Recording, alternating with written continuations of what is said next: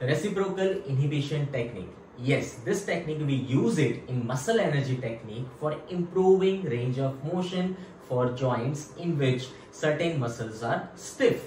So basically, on what concept this technique is working, what is the physiology behind this, that we will learn from this video. Basically, it is a general phenomena in which stretch or contraction of one side of the muscle inhibits the activation or contraction of the opposite side of muscle. Let's say, for an example, when I am performing this 90-degree of elbow flexion, there are both the muscles, which is your biceps and triceps, active. Now, if I just try to contract tricep muscle by providing resistance, what will happen? Automatically, the bicep muscle has to get relaxed because of the physiology behind it. And that is what we are going to understand in this video.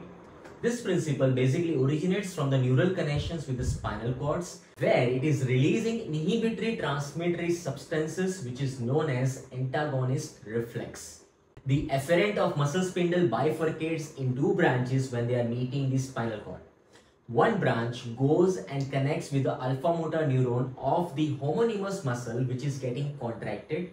So it induces a contraction of the muscle fiber, and another branch goes and attaches with the opposite group of muscle where the inhibitory activity is initiated, and because of which, when the one muscle is getting contracted, opposite muscle automatically gets relaxed and we can easily perform the movement of that particular contracted muscle.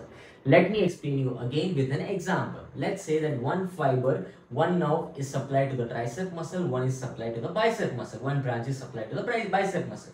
So when I am resisting the tricep muscle activity, what is happening? The tricep muscle is getting contracted, and because of that, the another fiber, another branch of that same neuron will come and connect with the bicep muscle, which will send it to the inhibitory effect or inhibitory response, and because of which the inhibitory reflex is generated and this muscle automatically goes for release. So this is what entirely happens in the reciprocal inhibition technique when you are applying it in the MET muscle energy technique.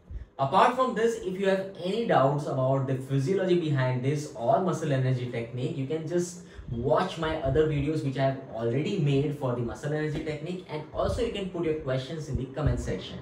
Most importantly, don't forget to subscribe Physio Trendz if you want to watch more and more videos like this.